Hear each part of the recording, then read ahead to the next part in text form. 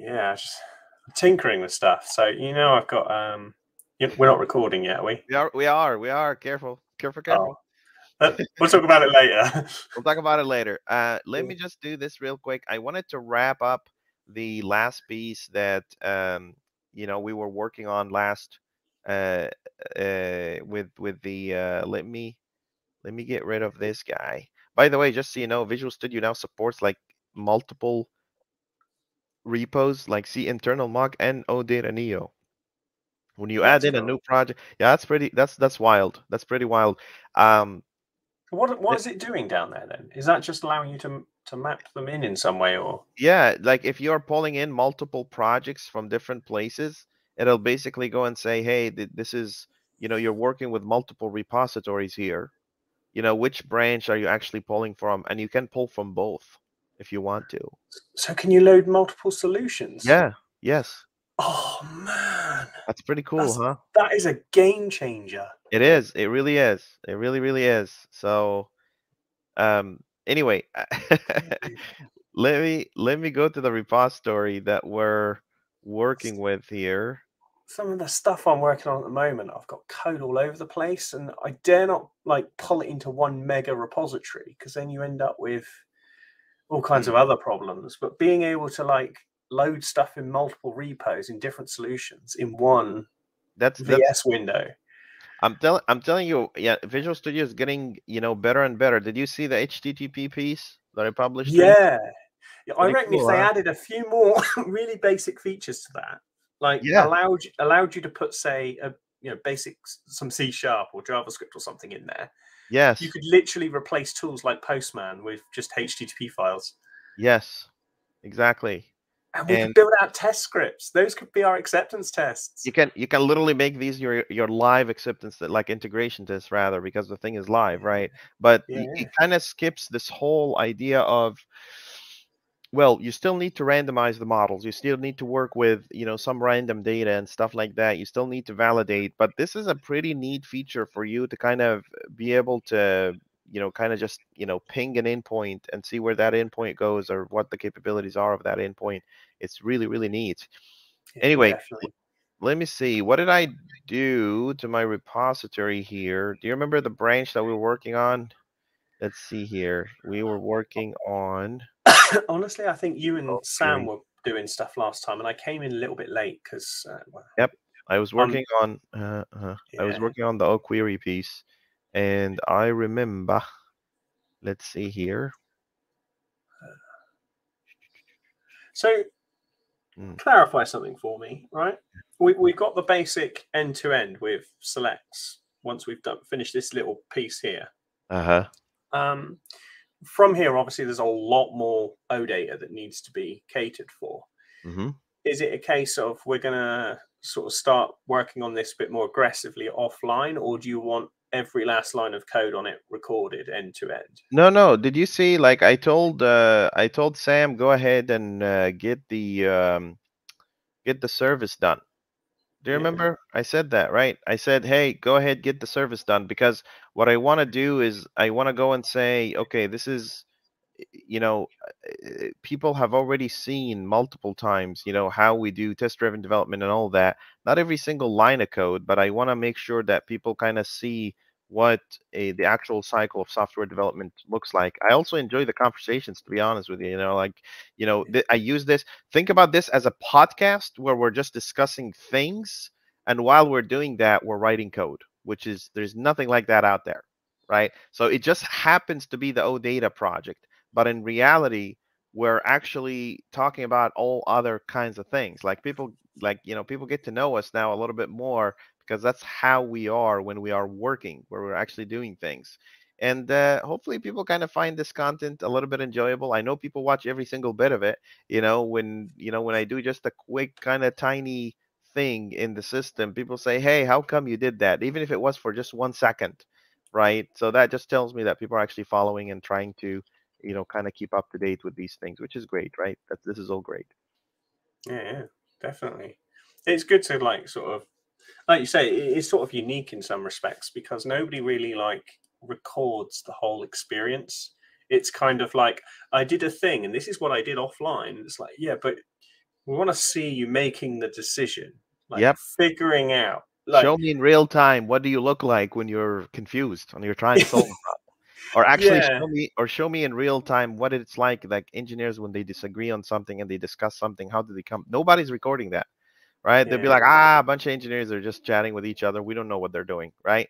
No, I don't want to do that. I want it to be a little bit, I think the engineering process, I'll tell you this again, the engineering process is more enjoyable to me than the product. yeah. Like whatever comes from the other side, great, right? But the process itself, that's fun to me. That's my fun. You know what Yeah, I mean? to my mind, it's a lot about kind of throwing a problem out there and just saying, "Hey, what's your thoughts on it?" Because sometimes people, they do throw you for a proper curveball, and you look at it and you think, "I never would have thought to think like that." And Hmm. although sometimes it's frustrating in our sessions, I've said to you offline, like I get Hmm. put on the spot and I look like a complete idiot at the time, but actually you come away thinking, "What did I learn from that?"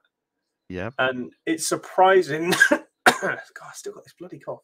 Surprising how much you learn from just being put on the spot. And it's Yep. weird, but like day to day, that's literally what's going on inside dev teams. Like the Hmm. number of times I've been presented with a problem, like the boss has said, "Hey, get this done." And I'm like, how the hell am I going to do that? And then you sort of come away and you think, well, there's got to be an easy solution for it. And ultimately, 9 times out of 10 in programming, it is what you end up with is dead simple. But like Yes, just figuring out that whole process, I feel there isn't enough content on the internet that's showing how that happened. exactly. It's just kind of like, look at this, it's dead simple, right? And it's like, but how did you get there?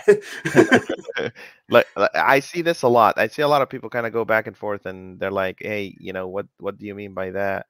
Um, um, uh, anyway, so I don't see. Let's see. I don't see the service exception. So pull the code because I'm gonna give you a failing test, like literally right now, and Nice. let's create that pull request. Which branch are we in? Um, Is that you or me? That's you, isn't it? it's Hassan Habib. This is me. This is me. What's on the screen right now? No, Uh, no, no. Somebody got a Teams call then. oh, that was me. Oh, it was you. I was like, That was me. No, I'm no, not no, getting no, not notifications. you. I no, that was me. That was me. That's cool. What branch are we in? We are Hassan orchestrations dash OQuery process, Nice. Okay. and I'm gonna give you a failing test in a second, and we gonna make it pass. Nice. Okay, my friend. So here is one, and this is just a service exception, so it's just a normal exception. It's a service exception, and then O expression. Oh, OQuery orchestration. Okay, perfect. Okay, so we want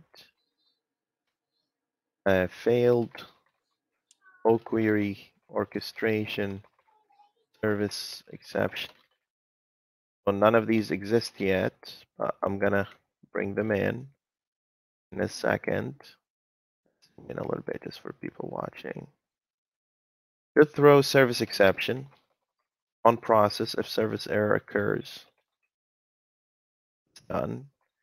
And then here is the service exception goes right in here, and then O expression. This will be failed O expression service exception. And that guy will be what comes here. This will be service exception. So we need two of these, failed and O expression service exception. And then I'm going to go into the models under orchestrations, under O queries. Do us a code drop and put the models under foundations, please, Paul, when you get a second. Not now, but when you get a second. So this is a service exception in here. And then I'm going to go up in here and say, this is OQuery orchestration service exception. That takes care of this.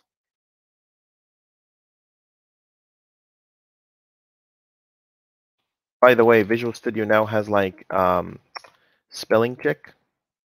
You know that? Yeah, I noticed that. It's doing a lot of like, so like if you put comments in your code, it's like spell Mm-hmm. checking your comments. It's like, Mm-hmm. what the?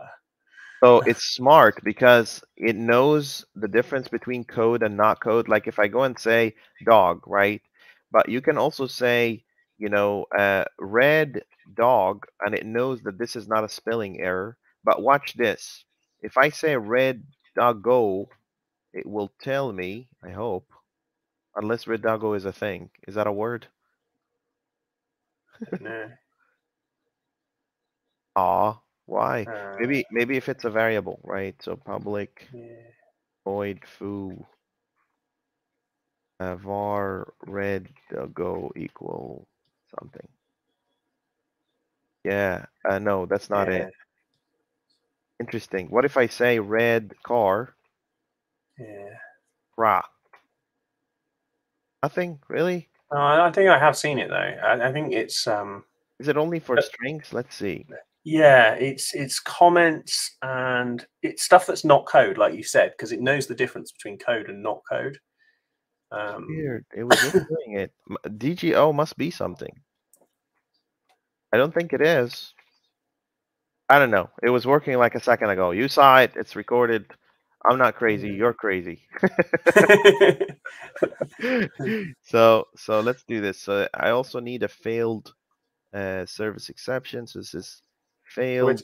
we're testing the orchestration service at this point, Yeah, aren't we? For yeah, the complete it's the complete chain of yep, um so sorry, the complete chain of wrapped exceptions is what we're looking for, right? right.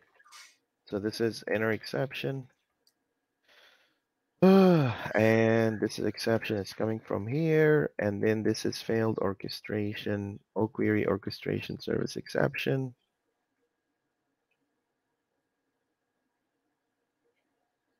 And this is failed OQuery orchestration service error occurred.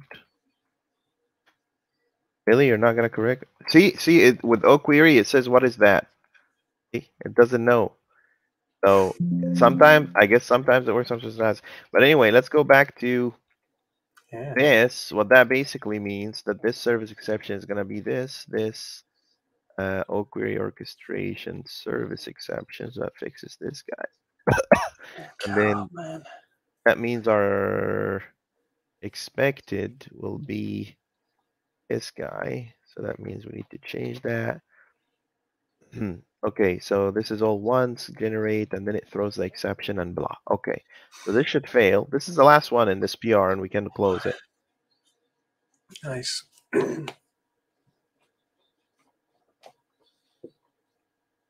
Is that the whole stack exception tested then, isn't it? Yeah, this is the last one. This is the one Nice. this is the one I was telling Sam to get it done. Here, go ahead, make this pass. Yeah, that's Paul. Oh, you want me to screen share, don't you? Do you have Visual Studio for starters? I used it once a long time ago. Right, share screen, window. Yeah, this one. Hmm? Does that look right? That's a no data solution, isn't it? Yeah. I pull. So I just run all the tests, and there should be one failing, right? Yep. Yeah. Well, there's the internal mock thing. So Is stay this? with. I was going to say, is this the internal mock thing? Yep. What's funny is Right. that it never fails in the pipeline. Somehow in the pipeline it works just fine. Yeah, it's like I said, it's some sort of weird threading, race conditions, something like that. I want to have perhaps an offline session with you, and we can go through and see if we can reproduce it in the internal mock repo somewhere in a unit test. Because if we can reproduce it, then I can poke and prod at it until I fix it. But I've been having trouble reproducing it, basically. So it's this one, isn't it? OQueries, is that right? So this is the one that we care about. You going to open it? Come on, Visual Studio.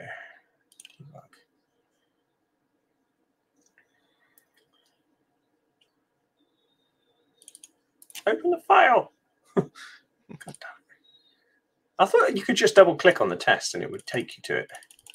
It should. I don't know what happened to your Visual Studio. Yeah. You okay. broke it. Okay. OData and Neo core tests. So we're in here. Not foundations, orchestrations, OQueries. Exception. OQuery orchestrations tests, exceptions. This one? Yeah, all the way at the bottom. It's the last test, is it? Yeah, that's the one. Sweet. Let's pull this out so we can have a look. Okay, so in the service, which we're calling here, calling process OQuery async, and we need to make sure that our try catch inside that. This one here is returning the correct exception, which is, what was it? An OQuery orchestration exception. Is that for all exceptions? Yeah, well, you just need to catch that exception, the generic exception. Oh, right. So just on catch of anything else, we just throw a new one of those. Yes, call it exception, please. Throw new. Apologies, bad habits from the community. And then create a localized one, Paul, called failed orchestration. Nope, that's not gonna work. You need to create a new variable inside that called var failed OQuery orchestration service exception. Failed OQuery orchestration exception. Service exception. Service exception. Yep. And then you need to create a new instance called failed OQuery orchestration service exception, and then pass that variable to your final exception. So after the equal sign, take a new line. New. There it is. It's writing it for you. But new failed and then failed or OQuery orchestration. Yeah, that's what I have. This one here, yeah? No, this is a different one. This is the categorical one. Oh, right. Okay, so is it this? Yes, sure. And then you need a new one that you're going to throw. And that one that you're going to throw is going to be the final one, which is the OQuery orchestration service exception. Right.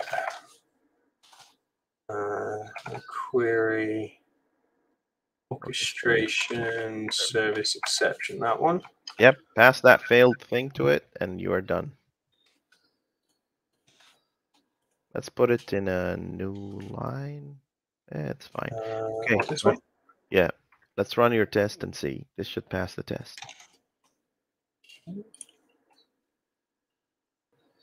Beautiful. Done. That's it. Commit that guy, create the pull request, and that's it. So that's this. And I do this. And is it thin arrow, isn't it? Pass. Yeah. Commit all and push. Okay, I remember stuff. Check me out. What did I do wrong? You could just drop the thing and say commit all and push. That would do the trick for you. Ah, well, same effect, right? Push it and up. Push. Yeah. Cool. Now create a pull request. You get to create the pull request. Nice. All uppercase orchestrations, and then just type in process queries. Orchestration. Sorry, I'm not sharing my whole screen, am I? Yep. We don't see it. Hang on. Stop and present. Might as well show the whole thing, haven't we? End to end. Chrome. Entire screen. Here we go. Screen one. Share. I'll zoom in a little bit so people can. Let's do it.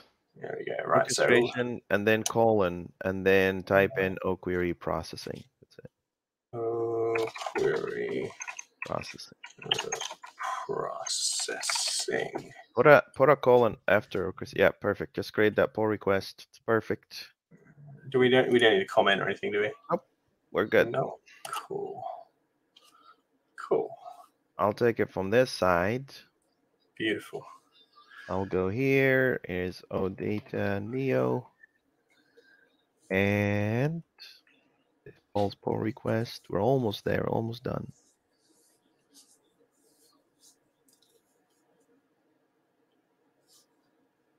Why is GitHub tripping today? If it can go wrong, it will go wrong, right? It's the Mhm. law of the law. Look at this. Beautiful. Okay. So we, by the way, Paul, it looks like your commit data is not reflecting who you are. Like this happens when you're when who you're defining yourself to be on GitHub, you don't have the user set up rights, and even though say it says you because you opened that manually by hand, but from your commit history, it's not doing the right thing. Anyway, I'll have to have a look at that. This guy's merged. Now we need one coordination service, and that should do the trick for all of us. So let's see if we can do this Friday. What do you think about that? Friday. Sounds good. Thank you, Paul. Take care. Okay. Take care.